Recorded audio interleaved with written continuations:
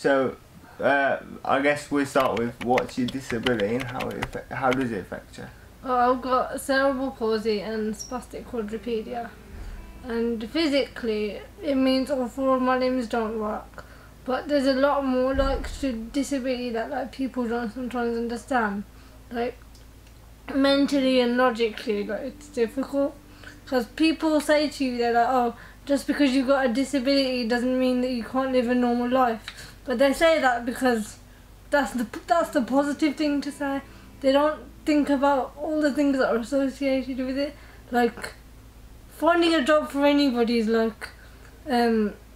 really difficult, but when you're disabled you have to factor in all other aspects as well. Like, for example, I have carers and stuff, so I'd have to take them with me to the job I do. So I couldn't go and work in a nursery, for example, because the policies and procedures that they have to follow might not allow the carers to be there because of protecting the children. So that's more difficult. So when you've got your carers, do you feel like maybe people treat you differently because the carers are around? Or they do this annoying thing, and you probably had it as well, where they speak to the carer, and yeah. That annoys me so much. It's really annoying, isn't it? Yeah, it's so speak to the carer. Yeah. I'm not here. It's so degrading and everything. I get what you mean. It happens to me as well when I'm with my mum and things or something, and they'll start speaking to your mum. Yeah, and I because people tell me if I'm wrong, but people with me and with a lot of disabled people see the disability first.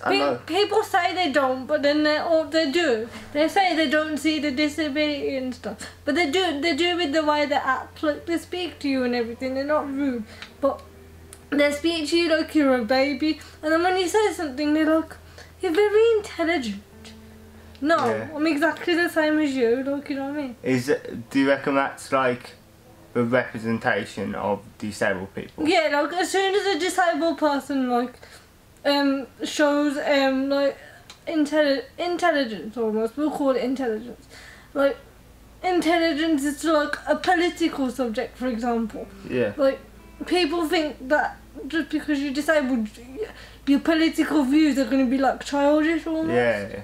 They don't expect you to have a full opinion where you can start a debate.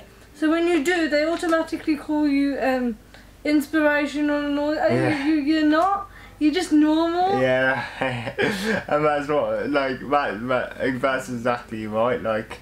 Whenever you see on the news or a program or something, disabled people are automatically represented as an inspiration, and that's not how it should be. Do you know what I mean? Well, they are, because the media, they're very clever.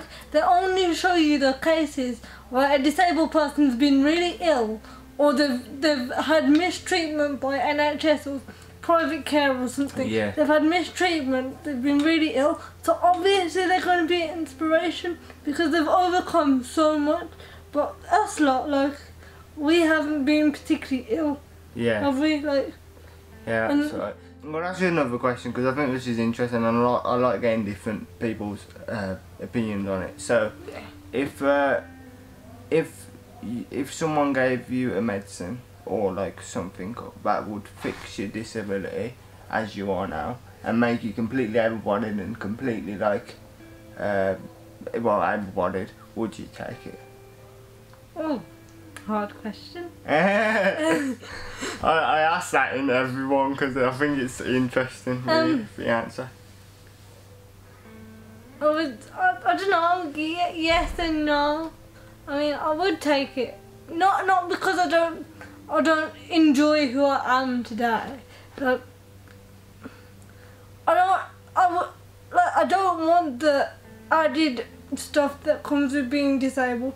I have nothing against disabled people, but I would happily take the medicine because it just makes it easier to live life. You don't have any added complications. People say that life's complicated anyway, which it is, but then try thinking about oh yeah, but this person's gonna come and I have to do this and I can't do this because I have to take this person with me or I have to rely on this person to take me. That's interesting. Or that, like, I would take it because it gets rid of all the extra stress that comes with being disabled. Yeah, that's interesting because my answers to that is completely different, because I would say like my disability is another thing that makes me me, but on another hand, the thing that the how should I put it? The stuff that come to a certain extent, I can like, I don't need to care everywhere I go and everything. So I don't really see my disability as a problem, but with you and with like other wheelchair users and David and my brother and things, like there's a lot more. It's a big, yeah. See, I'm not, like, I wouldn't change it now because I'm stuck with it. But if I could just relieve all of the other things, like if I could get out of my chair, like I'll still be disabled, but I can get out of my chair and stuff. That wouldn't be an issue because I can like maybe crawl or something and do some things myself, but you know, because you're stuck in the chair and you constantly have to rely on people to like transfer you and stuff, that's why I would take it. I wouldn't take it to change like disability necessarily. That's interesting. That is interesting. Do you think as well, like we've touched on it briefly, but it's just people's mindsets towards it? I reckon that's my big thing, like like it's not necessarily my physical disability, but it's just how I feel like people are perceiving me.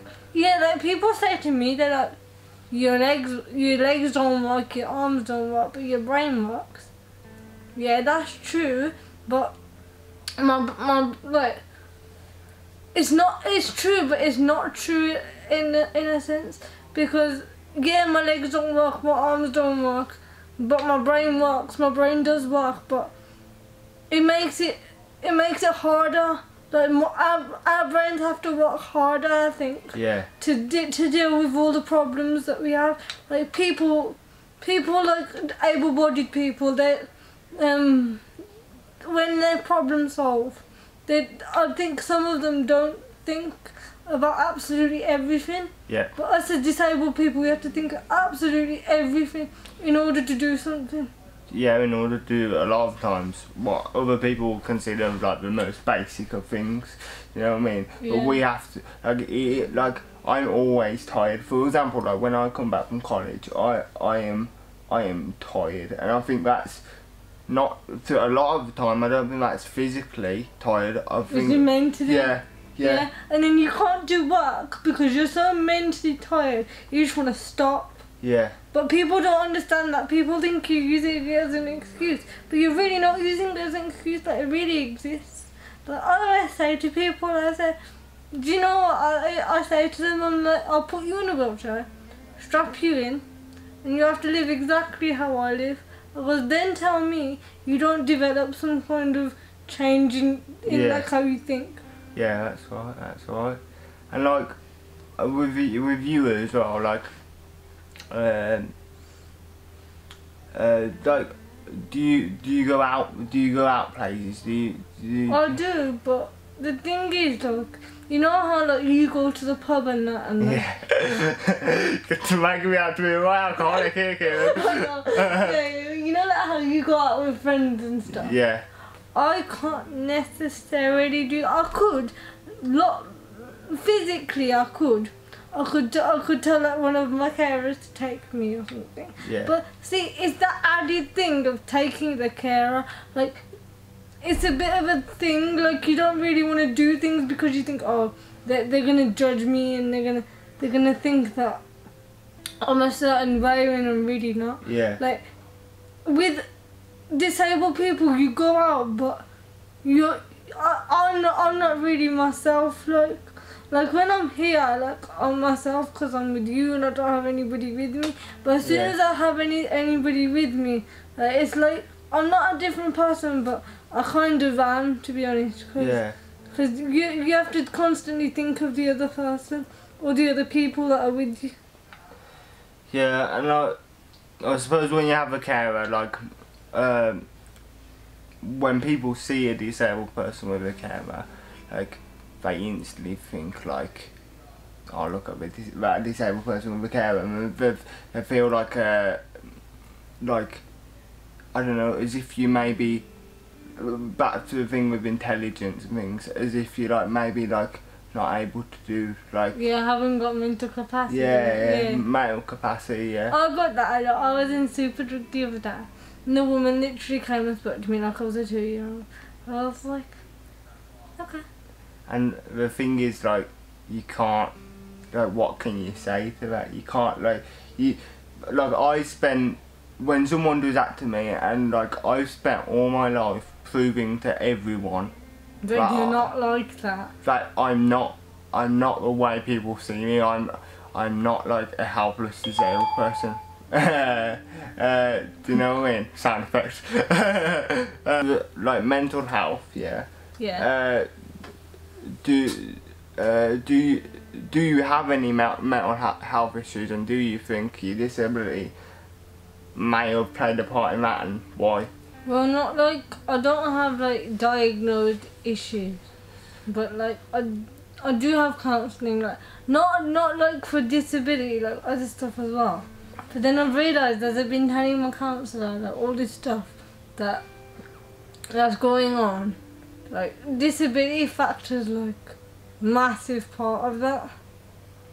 To be honest, because okay, people say that, oh, getting, for example, getting married, finding a job, all that is stressful. But I would say nothing apart from being ill with any sort of illness or like anything like that is more mentally tiring than trying to live life like not normally. Yeah. With a disability, yeah. Like it's really hard because you have to live up to your own expectations and then other people's, but your own expectations can be crowded because like you forget that, like, oh right, I'm disabled, this is going to be a bit difficult. I support with like the future and stuff, and I was thinking this is going to be 10 times harder than like normal people. Like it's hard for like normal people to do it, like get on the property ladder and stuff. But then you have to think about like all these adaptations and stuff. Yeah. And I don't know if you've like watched TV and seen the programs on the adaptation houses, but like they're not actually like that. Like they're practical, but like yeah.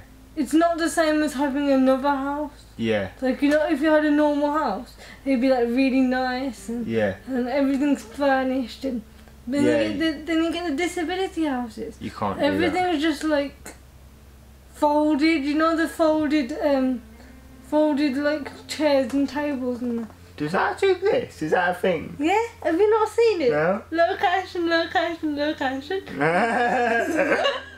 There's a woman that spent her compensation money on a flat. Yeah. And she had like all disability like equipment, but because it was a flat, she had to have it folded. Okay. So like what you're saying is that like able-bodied people could have their house like furnished and all nice and everything and looking nice, but with having your flat or your home made adapted for a disabled person, you lose. It's not always pretty, is it? No, you lose that, and that also affects back to mentally and things, that self-esteem and self-esteem, and like, because everyone wants like a nice looking house, like it's just something like if you've got a nice looking house, it'll make you happy and things like that. I mean, like, maybe you could buy one, but like it's gonna be a lot of money. Like I was talking from the average person, like my perspective, your perspective. Like the people with money could probably find a way to like buy things and then like make it look nice in the house. because they have the budget to do that. Do you know what I mean? Yeah. If you've got the budget to do it, go ahead and do it. Why not? Because I would if I did. But like, because they have like average people like who like just about to get a job and like, just starting out, like it's going to be a bit difficult to do that. Thank you for watching this video. Thank you to Kiran for doing this video with me. And Thank you for having me. If you did enjoy, make sure you do subscribe over there for more videos on all things disability. And you can also watch another video here if you want. But thank you anyway. And I have got a Facebook page if you want to go and like that. That'll be on the screen somewhere. Thanks for watching, and I will see you in the next video. See you later.